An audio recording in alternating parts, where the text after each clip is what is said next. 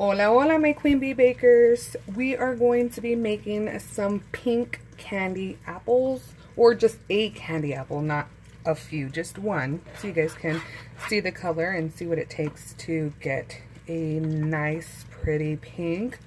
Let me adjust this just a little so you guys can see everything going on.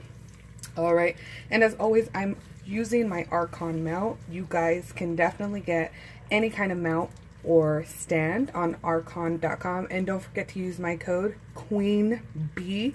You guys will be able to save 20% off your purchase, and that's even on the inexpensive stands that are like $15. So you are going to be saving a bundle. So if you want your own and you want to start taking really good still pictures or start videoing, go to archon.com and I'll have it in the description box below.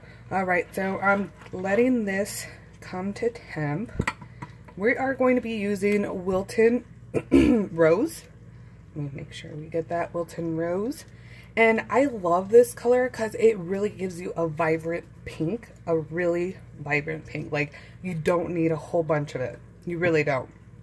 And you can use the white icing color. Now, this isn't particularly a gel, so it might work different for other recipes. So then use the gel bottle. I'm running low. Yes, I'm definitely doing the stick in the bottle and getting out my color. Hey, this stuff is not cheap, and I'm always on a budget.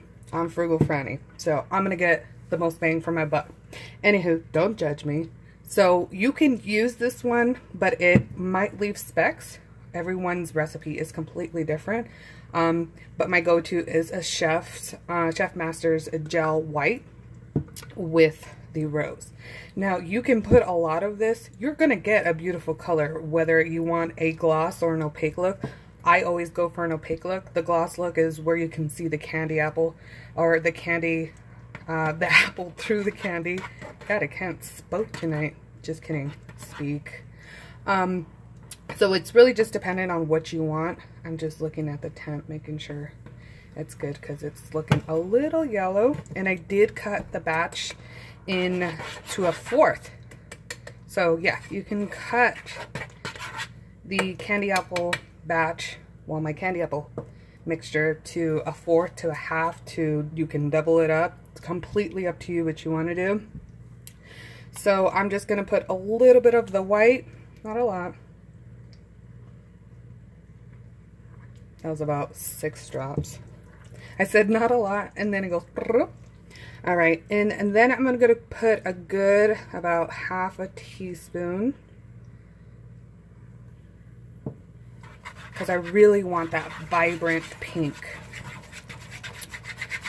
Now this is going to come to temp in a little bit. Look at that beautiful pink. And turn it off. Remember, my recipe, I mix my colors while it is cooking because I want to make sure I get the color I want. Like, the color you see in the pot is the color you're going to get on your apple. Now, if you're worried the mixture is going to burn, take it off and then color it. But just keep in mind, anytime you're using white gel, it's just the chemicals that are in there, and they're not necessarily bad chemicals, just whatever the white gel is made up of. It does harden faster. Just FYI. So if you've ever had, you know, struggled with white candy apples, it's because they dry, it just dries faster. It's the chemicals in the white gel or any white paint. It's the compounds in there. Science, again. You guys know I love science. Look at this. Beautiful. So I'm going to get the apple and we're going to dip it.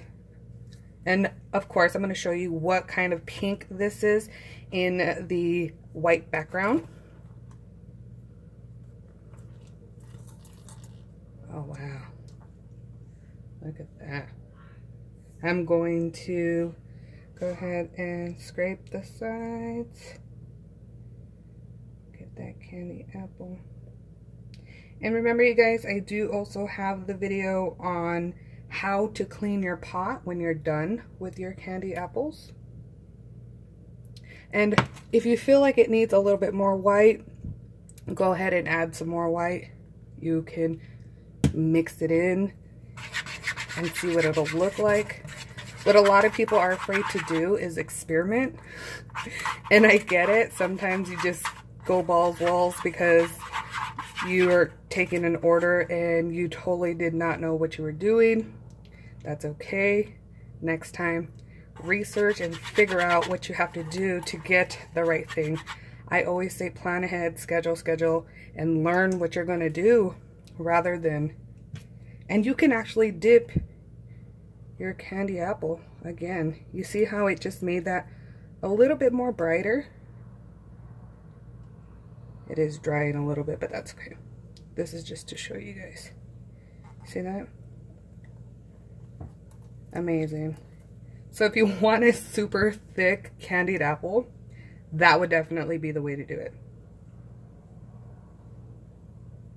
So I added about another 6 drops, so 12 drops total to get this nice pink. I wasn't liking the first one. It was a little too on the dark side. I wanted a more vibrant one, so I just added white. And I'm always going to show you guys if I make a mistake. If I do, if I don't, great. It's real life. There's no perfect here. I want you guys to see it because I don't want you, if you think you did it right but you messed up, I just think it's fair to show all the trials. We're gonna go forever with this right here of messing up like this right here. I should have definitely scraped it some more. That's okay. You live and you learn. Make sure you do scrape it because I dipped it 3 times. So obviously there's a lot more candy underneath there. All right. So I work with candy. I also, you know, blow hot candy, and I work with sugar art, so I'm used to the heat. But if you guys are not, be very, very, very cautious. I don't want you to burn your guys' self. So look at that. It's pretty pink. I'm just gonna let it set up and then we're gonna take a picture of it. All right, here is the pink. How beautiful. Look at that color and that shine. Now let's put it... I actually had some purple color over there. I was working with some fondant and I stained the counter. Of course. All right, so here's our purple one. We did that in the other video, and also our black one. We also did that one in the other video. So how beautiful is that pink? And I will have the details in the description box below. And as always, guys, I'm on Facebook, I'm on Instagram, and on Twitter. Candy Queen Bee Baker. You can also get my candy apple recipe at queenbeebakers.com. All the information will be below. And if you have a tutorial suggestion, something that I haven't already done or taught, that is on my website, let me know. Comment below.